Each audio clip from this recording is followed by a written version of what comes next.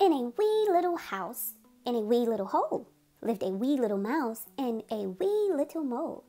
They munched tiny crackers, they served tiny teas, filled wee tiny smackers with wee tiny cheese. Meanwhile, in a big giant lair, near a big giant glen, lived a big giant bear. In his big giant den, he growled beastie growls. He stomped beastie feet. He stuffed beastie jaws with a big beastie treat. Then, one dark night, the two teensy friends left their wee tiny house. I'm scared of the dark, Mole whispered to Mouse. There's no need to fear, Mouse said with a sigh. Then the moon disappeared behind clouds in the sky. Meanwhile, in the big giant lair, near the big giant glen, the big giant bear stumped around in his den. He peered out the door. He tramped and he paced. He craved something fresh with a rich, meaty taste.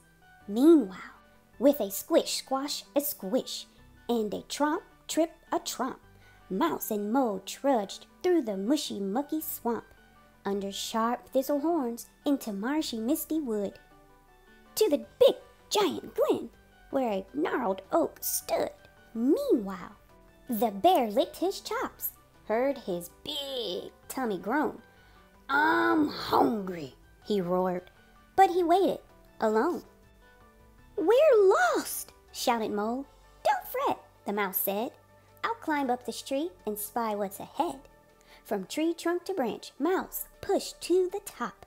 Fragile twigs snapped, but Mouse didn't stop. What do you see? The teensy mole cried. It looks like a cave with a light inside.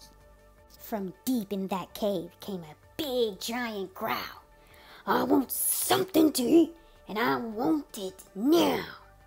Bear threw open the door, stumped out of the den, bared big sharp white teeth, and charged into the glen. Mouse perked his ears, heard a snarl, snuff, a snuff.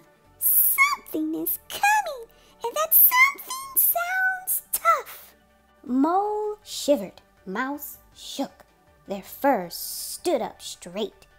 The something was Bear, who grumbled, You're late. Then they skipped hand in hand from the glen to the lair for a big giant feast with their best friend, Big Bear. Thanks for joining us, guys. And remember that AM and PM story time is for any time of the day, whether you're just waking up, noontime snacking, or bedtime is happening. Stop by and enjoy a book with us.